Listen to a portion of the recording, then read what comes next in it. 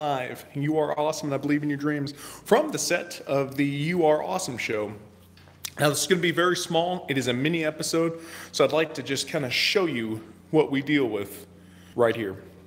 And first, me and my wife decided that we would try to spruce up a small space to make the set. So we took our leftover Christmas lights and we hung them up around a board that says the You Are Awesome show. Smiley face, got a heart.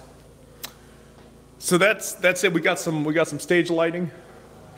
They're actually not all that expensive. I got these, I think, off of Amazon for maybe $20. And then on our past episode, we decided to finally put something in writing. My little Goku Super Saiyan Blue Kaioken times 20 face, so that you as the audience can see it. And that's it. We got some chairs. We got some golf clubs. I put them there because I just wanted to put them there. I don't know. There's no point. I don't even personally play golf, but I like golf clubs.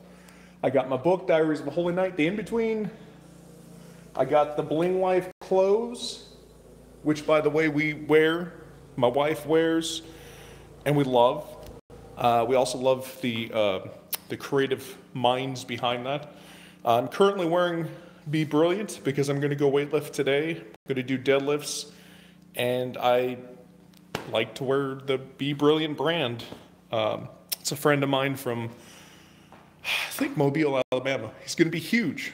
Wait, just like Bling Life is going to be everywhere.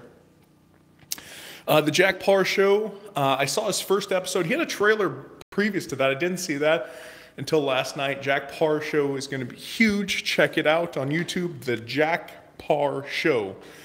He's going to help you get to where you need to be as far as television goes on YouTube or television or anything. Just check it out. You'll understand what I'm talking about.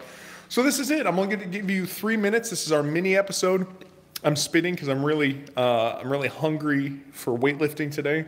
I just drank a bunch of coffee. So that's it. This is our set. Some lights, some stuff. This is for where our guest artist, which is Elizabeth, my daughter.